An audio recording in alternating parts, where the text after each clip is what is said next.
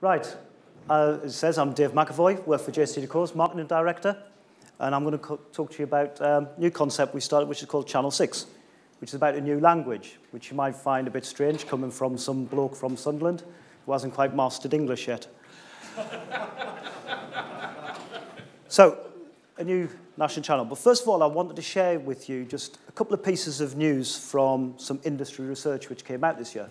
And it's done by a guy called Justin Gibbons, a company called Work Research, and they do it every year, and they speak to a couple of hundred agency planners.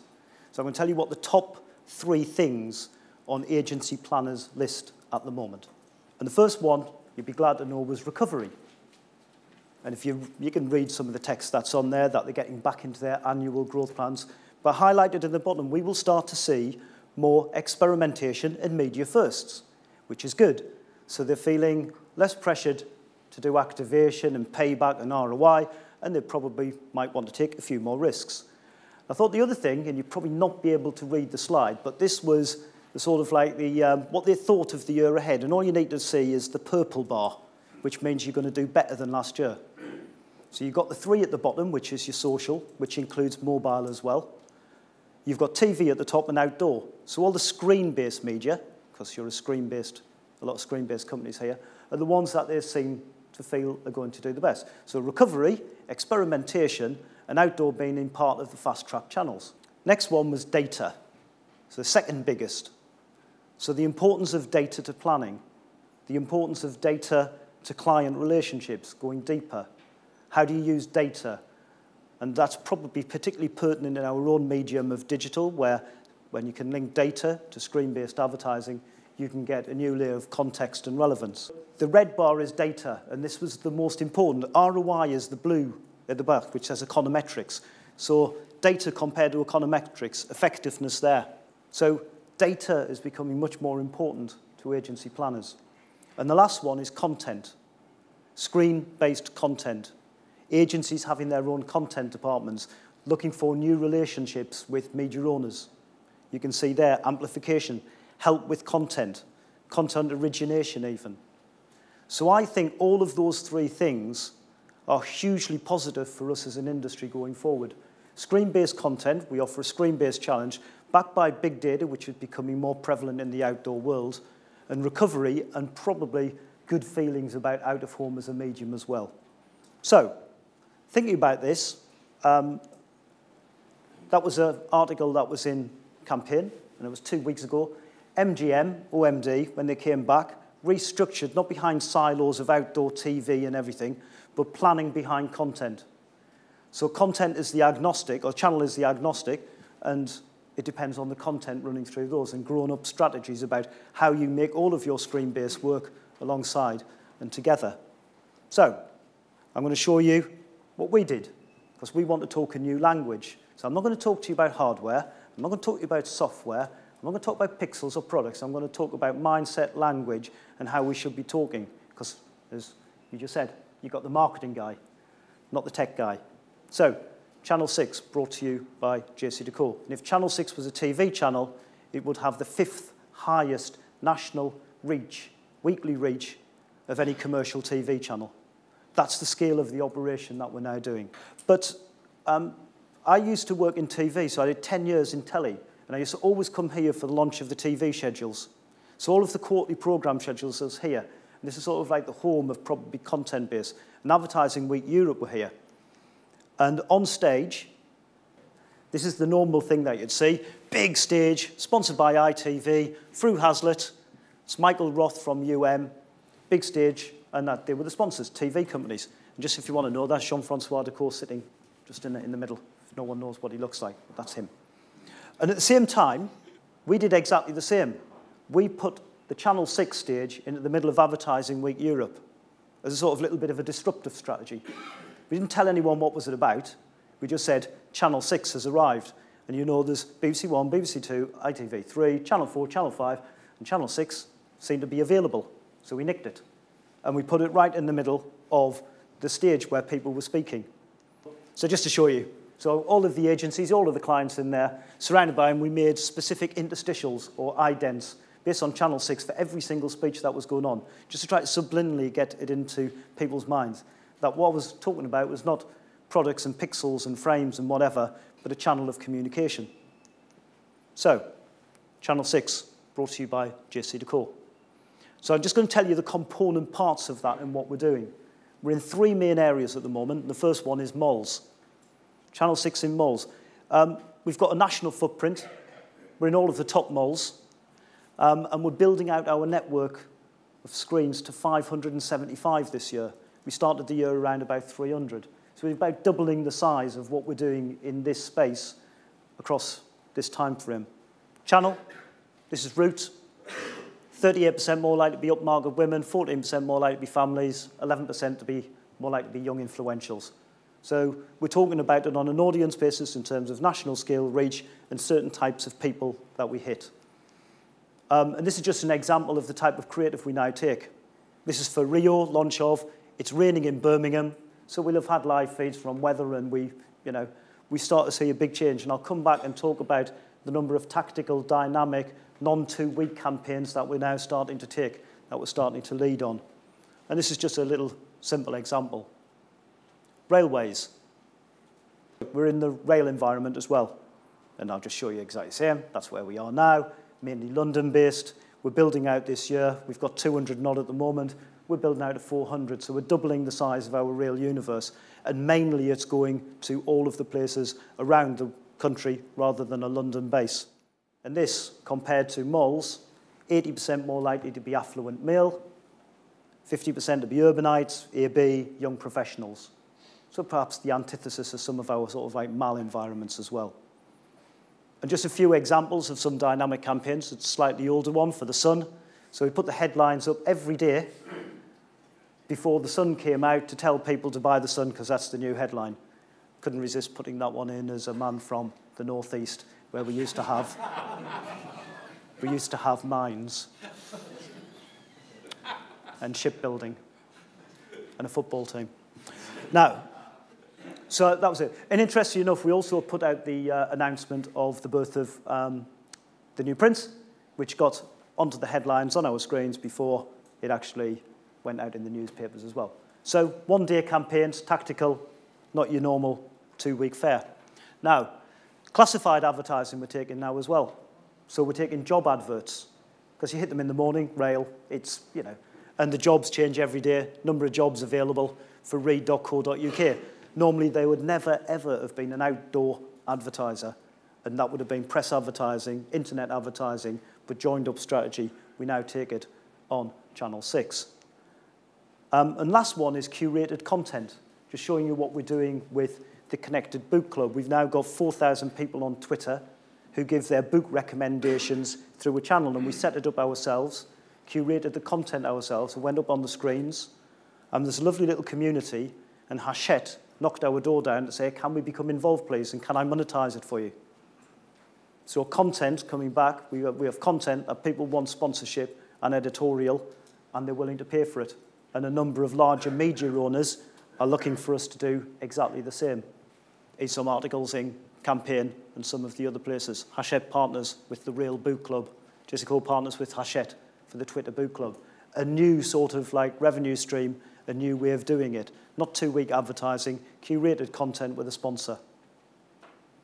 And then I'll come on to Channel 6 Tesco, which we've just launched. And as some of you have probably seen the video, but I'm going to just take a rest from my own voice, and you probably want to rest from it as well. And I've got a little short video that probably explains what we're trying to do better than I ever could. In 2014, a fully optimised network of digital screens across the biggest Tesco stores around the country will be launched by JCDecaux. A digital channel that will transform point-of-sale advertising. We've identified the top 400 stores with the highest footfall and transactions, and by assessing each store individually, we've identified the prime location for each screen, giving brands the best possible opportunity for a final purchase prompt. As one customer said, "My digital memo pad at the front door." Our revolutionary, fully flexible scheduling system, JCDecaux Captain, gives brands the ability to reach their consumers when they need to, Powered by dunnhumby, the world's leading customer insight company, JCDecaux can now access detailed sales figures according to category, Tesco lifestyle and life stage demographics, and subcategory sales profiles. This will deliver a multitude of new campaign opportunities and provide over 3.5 million data points to access the Tesco consumer at the most appropriate time. For the first time, brands will be able to target customers according to when they're shopping and what they're shopping for. For example, it's early morning in Tesco and customers are buying croissants, bread and other bakery items. The JCDecaux Captain system will use the dunnhumby database to schedule the most appropriate copy. Guaranteeing a share of voice across the sales period, Captain will dial up and dial down playouts at the most appropriate time for that brand. Advertisers will achieve an optimised schedule, increasing ratings and value according to category. The network will also allow brands to be tactical. This is especially effective for time-specific promotions or important brand launches where heavier share of voice is essential. Digital gives the capability to instantly react to a breaking news story or a change in the weather, display last night's lottery numbers, or remind people to buy a ticket for a rollover draw. An intelligent, optimised network. The smart way to engage your target market. SmartScreens, available at Tesco in 2014. Okay, so that's what we did, 400 screens outside the stores. So no loop, so beyond the loop, everything time, geolocation specific. Ads getting served at the right time for when people are purchasing that product. So something we've never done before. So abandoned the loop and moved to a much more dynamic way of both selling and also targeting ads. And interestingly enough, it's allowed us to talk to many new advertisers. The interesting thing about Tesco's, just showing you here, is that's a slice of life. You would never think that Tesco's would index at 3% higher for ABs and 13% higher for ABC1 women. It just happens to be a slice of life. Everyone shops there. In fact, in these stores, 11 million people go through every week. And they go through about a couple of times every week. So it has huge scale from the start. And people have started to think about TV money for this. So it's playing on the television, and then I sort of need to reinforce it at store. It's trade money that people are thinking about. We've taken money from online business as well. So it's not a standard 2-week loop. It's absolutely perhaps where we're looking to move as an industry, especially with Channel 6. Just want to show you some results which you may be interested in, if you've seen. When we had paper posters outside the front door of the store, it used to increase sales by about 17%. When we replaced it with digital and put static ads up, sales went up by a further 9%. When we flexed the campaign, and what I mean by flex is that the playout suited the buying pattern for the brand, that we played it out at the time of the morning, the afternoon, or the right day of the week at the right store, we got an additional sales effect over and above that of 11. And then when we did everything, where we animated the ad and made it pertinent and optimized it outside the front door, we got a 15% sales increase on top of that. So we have the great thing here. We have the data from dunnhumby. I've got 3.5 million data points across time frames and locations, and we have the EPOS results to show that if you do it right, you get positive sales benefits and ROI in return. And that's having huge resonance, especially amongst the FMCG community, about what is possible from out-of-home now. It feels less like out-of-home and panels, and it feels more like an integrated part of screen-based advertising and content-based advertising. Although not part of Channel 6, I just threw in this at the last moment. I know Steve is probably here as well. So just at our airports, we're now starting to build out on arrivals, and arrivals has become the most important part of an airport, mainly because you're targeting the Russians, the Chinese, the Italians and everything who are coming into the country, who then start to buy your Burberrys, your Mulberrys, and everything that at Harrods. Exactly the same, backed by big data, allows the flight time, you know who's coming into the country, language base, and then feed the ads to the relevant audience at the relevant time. So, I now have a national channel which build out 1,400 screens without airports, up and down the country, giving for the first time, I believe, national scale to a single medium on a single platform, which we call Channel 6. If I do build out that number this year, and we're on the way to doing that, I will have the 4th biggest weekly reach of any commercial TV channel. With our plans next year, I want to overtake Channel 5 to be the 3rd biggest. I think probably as an industry, if I had a Clear Channels on the street as well in London and some of the others on the underground, etc., if we talked a different language, people might start to think of us as a different channel rather than necessarily being an outdoor new role. So what's Channel 6? A new national channel for screen-based content in probably the most important space. We call it the active space. It's where everything happens. Television's done a great job at associating themselves, television to the second screen in home. We own the active space where people buy things. I heard, from both Proxima, Blipper, you're just a small way away from your mobile phone. There's Twitter, Facebook, and everything moves to the out-of-home space because you access it on the go. John Lewis just recently said they had a 1,300% increase in internet search during commuter hours. That's happened last Christmas. So we own the active space, and now we have the mechanics to be able to do it. But more importantly, it's a new language to describe the new capabilities within our medium. I'm going to show you a short video, and some of you might have seen it before. But actually what it's about is the hardest thing to do is not the hardware, the software, and everything like that. It's mindset. And changing mindsets, even internally within Decaux and externally within the market, is the most important. So I think this short video probably sums up the effort that we have to make as an industry for changing mindsets and to take a new language forward.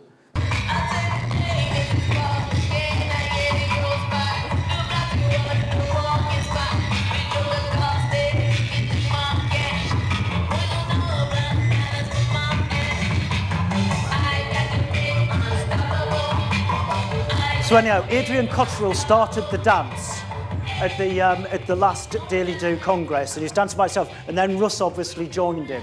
So we now got 2 people who were sort of like dancing on stage. And then you just have to wait to see, the first person to move, that's the one you've got to do. And then when they've moved, love them. Because you'll see, hopefully, once Russ and Adrian have finished their sort of like dancing moves, that somebody else will come and join them as well. I haven't got my timing right here. There we go. I don't know who your friend is, but now he's joining. And once you've, and once you've got 3 people doing it, then. Anyhow, I'll shut up. Do you want to just raise the volume again, and we'll finish the video?